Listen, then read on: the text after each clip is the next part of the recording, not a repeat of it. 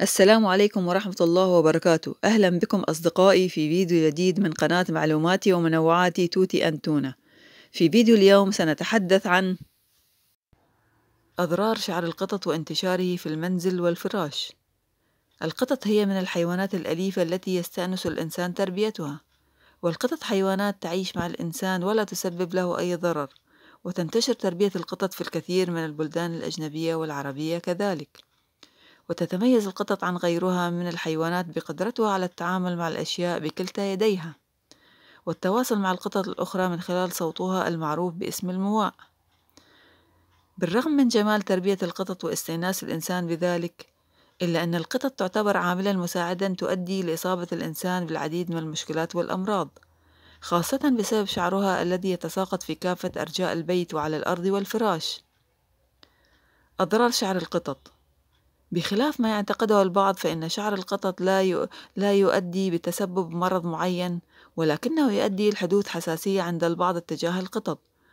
وشعر القطط وسيلة نقل سريعة للأمراض التي تصيب القطط وإصابة الإنسان بها.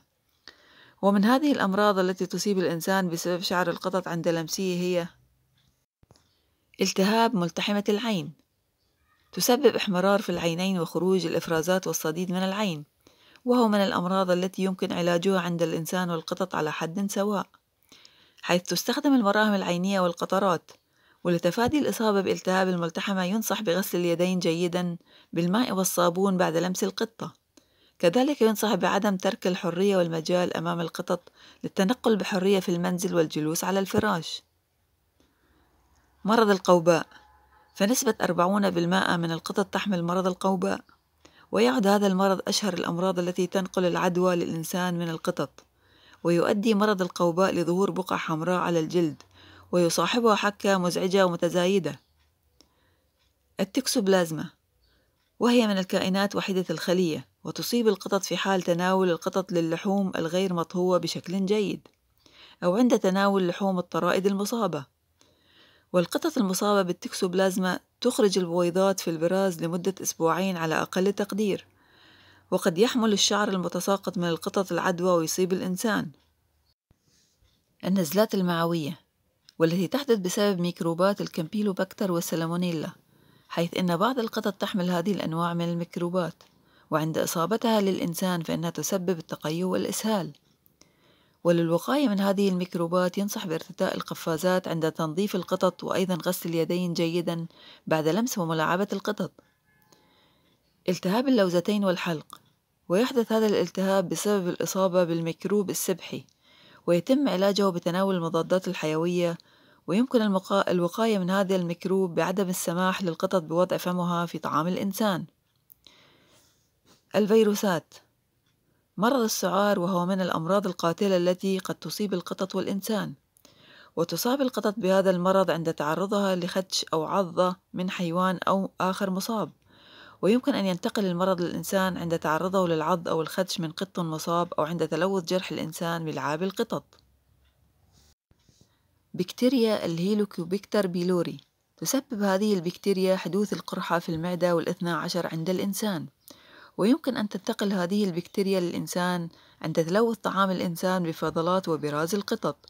ولهذا ينصح باستمرار بإبعاد القطط عن أماكن تحضير وإعداد الطعام، وأيضا غسل اليدين جيدا بعد لمس القطط.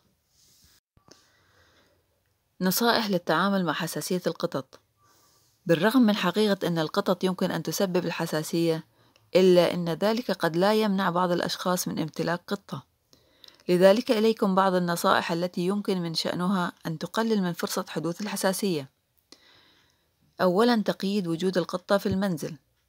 إذا كنت تعاني من حساسية تجاه القطط، فقد ترغب في إبعاد القطة عن غرفة نومك وقصرها على غرفة محددة في المنزل.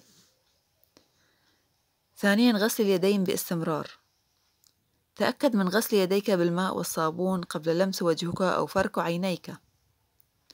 ثالثاً، استخدام أجهزة تقنية الهواء. تقلل أجهزة تقنية الهواء من حساسية القطط، بالإضافة إلى مسببات الحساسية الأخرى التي قد تكون عالقة في الهواء مثل عث الغبار. رابعاً، تنظيف القطة باستمرار. يمكن أن يؤدي إعطاء قطتك حماماً إلى تقليل الوبر، مع الحفاظ على قطك أنيقا ونظيفا. 5. استخدام مضادات الهستامين. استشر طبيبك أو الصيدلية المحلية حول أفضل مضادات الهستامين المناسبة للحساسية التي تعاني منها. غالبا ما يمكن علاج الأعراض الشائعة مثل سيلان الأنف بالأدوية الفموية، بينما يمكن استخدام قطرات العيون المائية لتخفيف انتفاخ وتورم العيون. كان هذا فيديو اليوم من قناة معلوماتي ومنوعاتي توتي أنتونا. أتمنى أن يكون قد نال إعجابكم.